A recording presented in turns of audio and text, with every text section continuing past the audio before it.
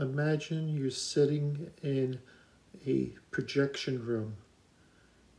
There's other people behind you about to see a type of alchemy come to life as Frankenstein's monster rises from the cauldron like a demon and slowly begins to take shape.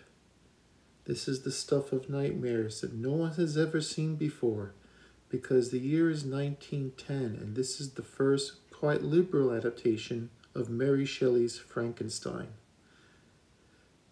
There is quite a type of almost stagecraft quality to this version of the story because of the fact that the actors turn around and also often mug for the camera, if you will.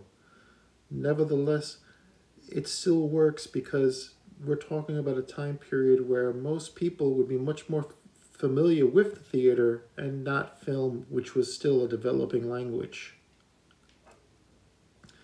When the creature finally reveals itself in its true horrific form, we see just a glimpse of its flesh. Sure, it might seem funny, like some kind of Halloween decoration, but yet, when you do look at it and you consider the fact that this was, for its time, and still holds up pretty well, cutting edge effects, we have the creation of probably one of the most interesting screen monsters and maybe even underappreciated.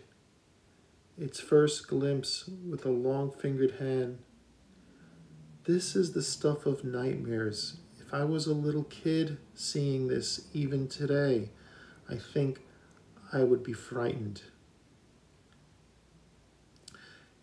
Indeed, capturing the late 18th century look of the piece, we have the use of mirrors to convey the doppelganger effect between Frankenstein and his creation. Would you say that his creation is evil? I don't think so. This is not something that asked to be in this world. As far as we know, from what we are shown in this version of the story, it seems to have been brought together through some sort of magic, or as I said before, alchemy. But as we can see, as it hides behind the curtain, this is a creature that will never find acceptance from humanity. And upon realization of this horror and its base desires to perpetuate its own species, if you will, the undead, demon-like creature demands a companion of his own, and then sees the horror of what it is and what is to become. There has always been a bourgeoisie quality, I think, to the Frankenstein story. You could especially see it in James Whale's version.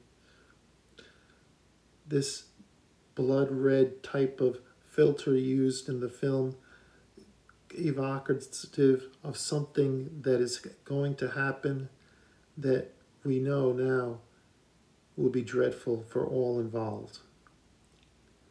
Hence, as the bride-to-be turns in for the night, the screen will totally and precisely begin to fade to blue.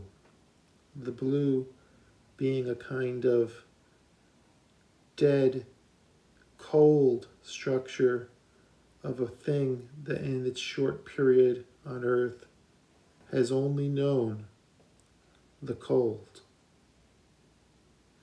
It looks almost like something Tim Burton would have drawn as a kid or something like that. And this is not to make fun of it at all. It's actually, in my humble opinion, a very original, or if not the original, Frankenstein's monster.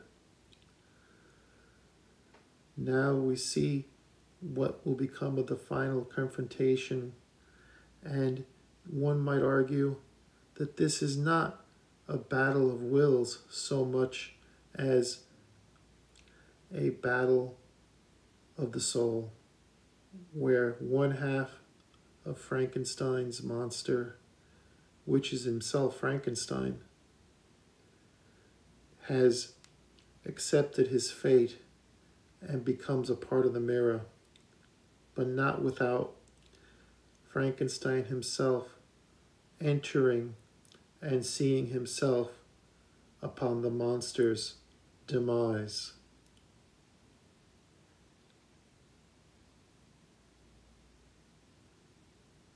Now we see a false triumph take effect, as even then people wanted a happy ending. The restoration credits follow this short film. Thank you for your time.